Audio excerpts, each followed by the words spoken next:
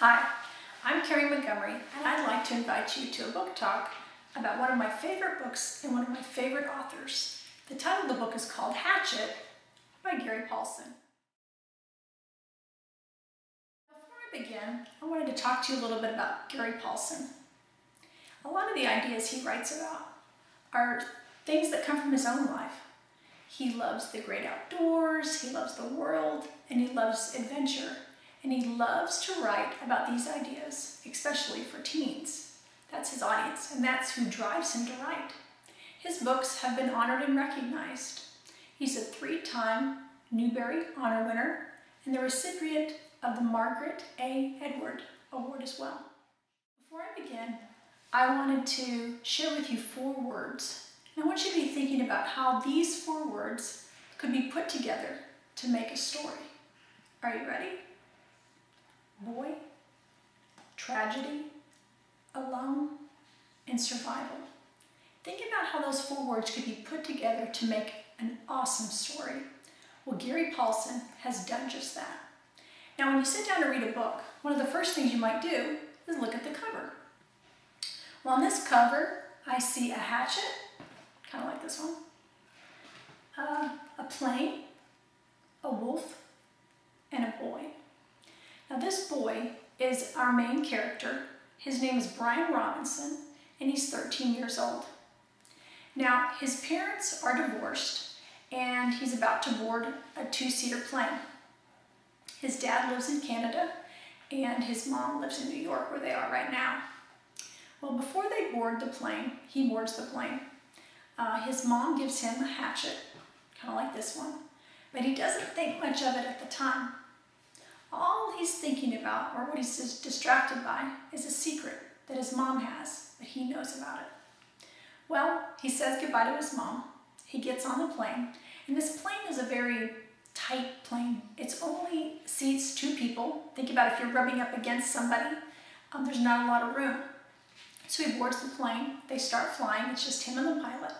And after a few minutes, they make small talk. They talk back and forth. The pilot talks about the dials, what they mean.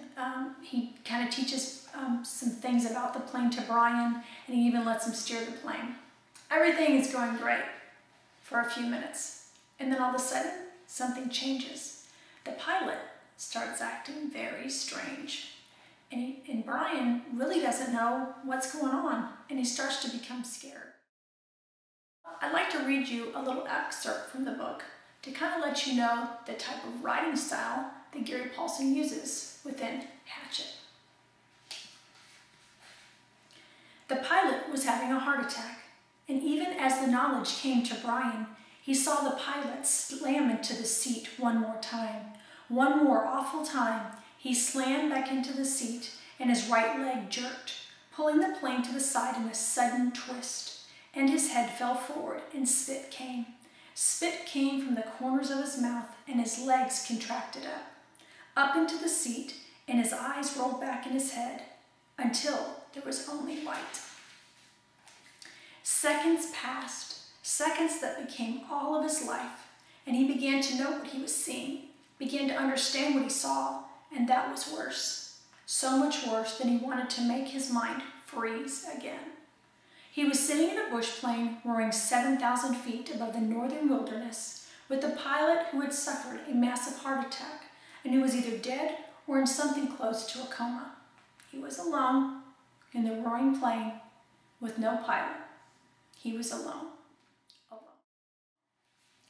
Now let's think.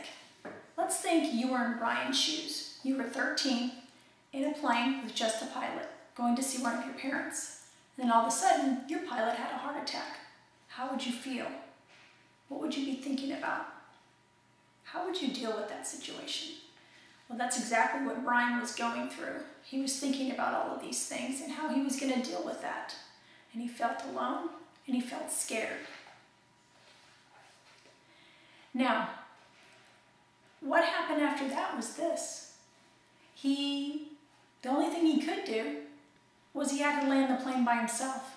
So he ended up landing the plane in an L-shaped lake in the Canadian wilderness by himself. Now let me tell you, he was pretty shocked and amazed himself that he actually survived that part. But once he was there, Gary Paulsen throws in challenges within the book to keep you turning the pages of the story. You want to know exactly what happens with Brian and to see how he faces these challenges. Now, through these challenges, there's ups and downs emotionally for Brian. One minute he's excited that he's done something for himself, and the next he's frustrated, scared, angry. And at one point in the book, he thinks about ending his life. Now, through this time, Brian finds a friend, and this is how Gary Paulsen kind of puts his humor into the story. Brian finds a friend. Now, this isn't just any type of friend. This friend is extremely high maintenance, and this friend is extremely hungry.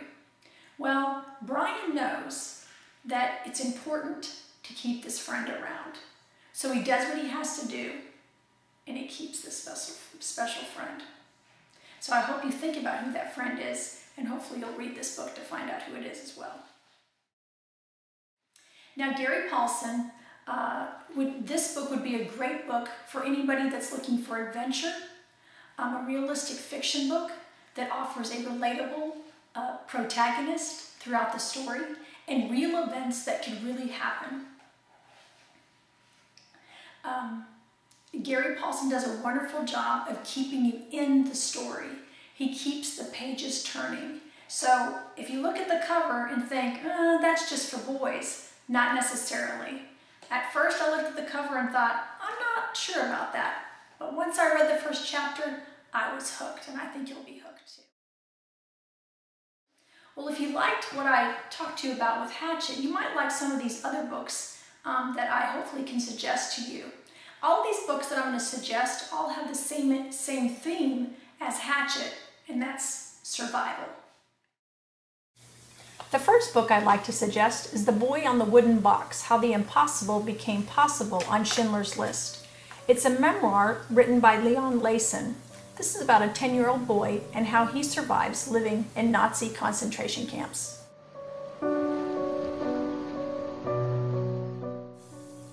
The next book is I Survived Hurricane Katrina 2005 by Lauren Tarshish.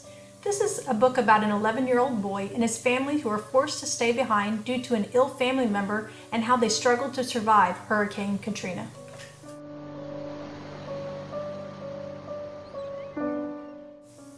The third book is The Hunger Games by Suzanne Collins. This is a book about a 16-year-old girl who accidentally becomes a contender in the annual Hunger Games, which is a televised competition against boys and girls where they fight to the death, hoping to survive.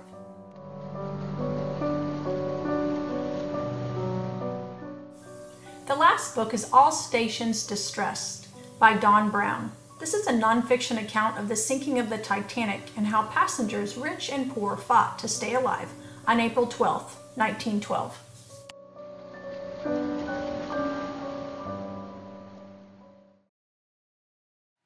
Well, I hope you've liked the suggestions about books that have themes of survival, and that you'll go out on your own and read Hatchet by Gary Paulsen.